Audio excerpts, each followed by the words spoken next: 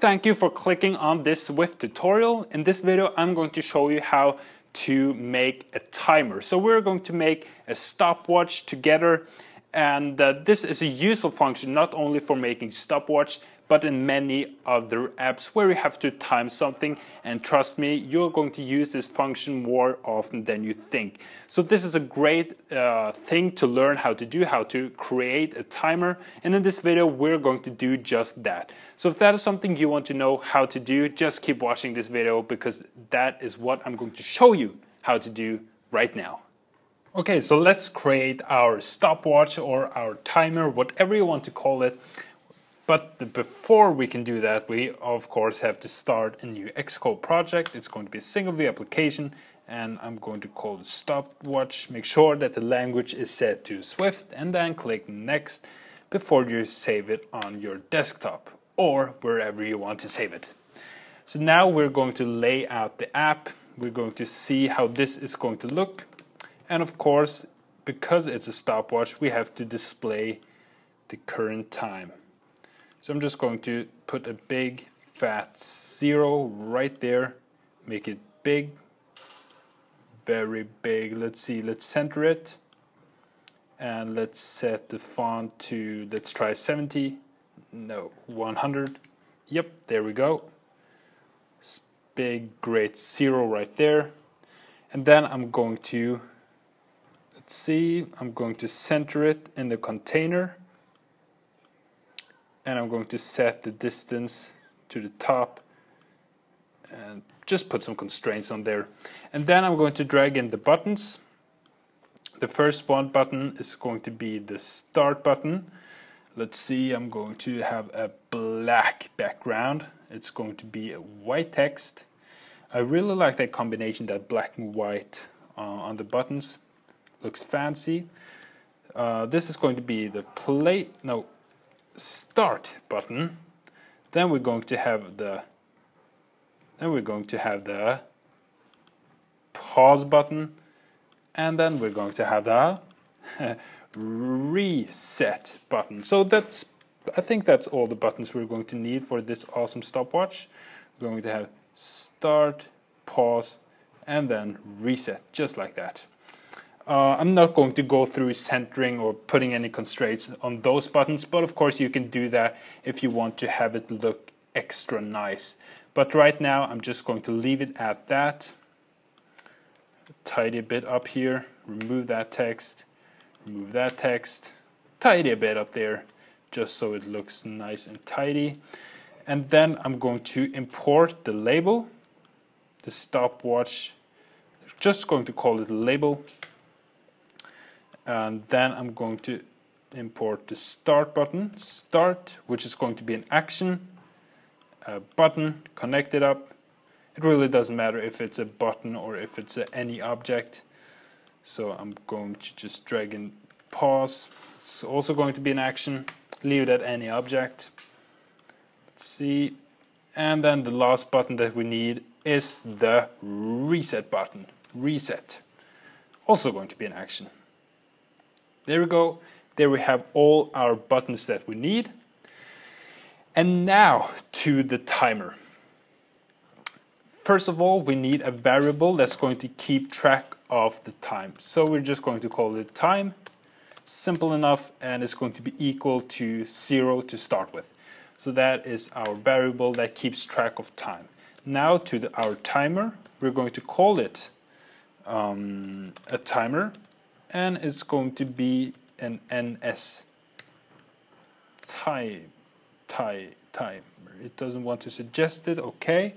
NS timer, then I have to write it out myself. And then let's see, it doesn't like it. Okay, xCode 8, just timer, fancy stuff. No problem. And then we're going to create the timer. So let's see, I'm just going to set the timer.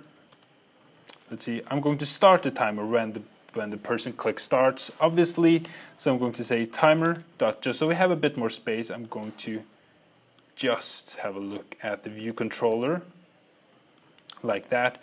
I'm going to set the timer equal to a timer dot schedule timer with interval. We're going to have a 1 second interval. It's going to repeat, yes.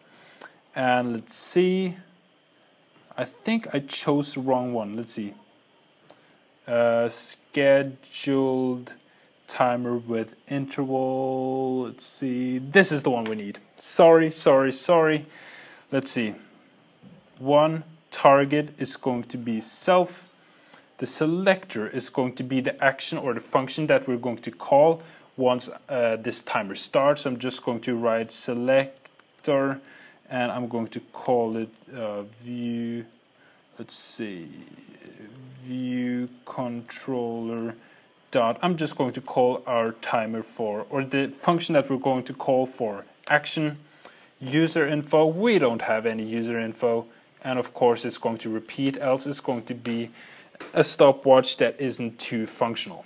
Now we have to create the function that is being called every time this timer clicks at one interval. So every second this function right here is going to be called. So it's going to be named action as we stated right here. And we're just going to say time plus equal 1. So we're going to add 1 to our current time.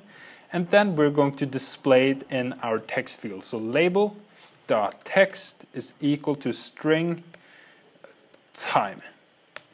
So what we're doing is we're basically every time this goes up 1, we're calling this function, taking the time plus 1 and then displaying it in our label.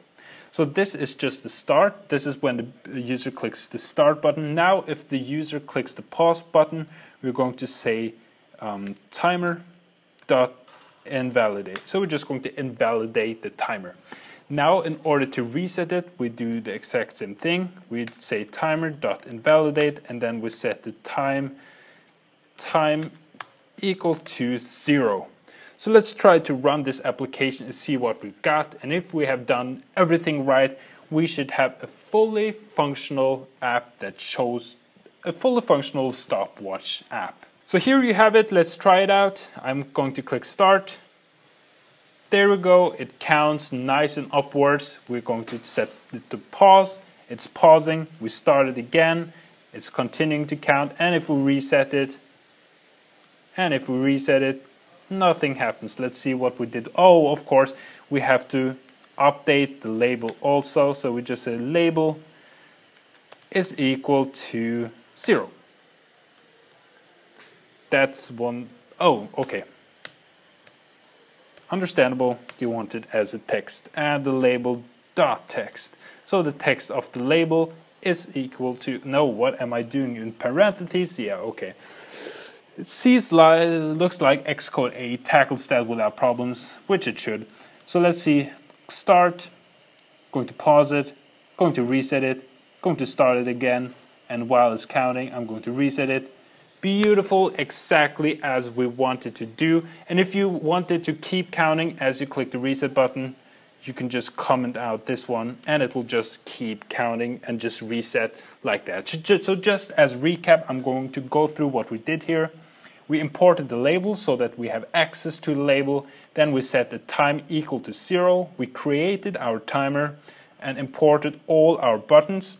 Each time our user clicks the start button, we are actually creating the timer with a time interval of 1 second. We're calling this function named action every time 1 second passes, and we're going to repeat that until we say otherwise. When we click the pause, we're just really removing the timer, and when we click reset, we set the time equal to 0 and also the text field equal to 0. So that's really all there's to it. That's all there is to creating a timer and creating a stopwatch. If you enjoyed this video, make sure that you click subscribe button to this channel and you will see all the latest videos that I put out. Again, thank you for watching and I hope to see you back in the next video.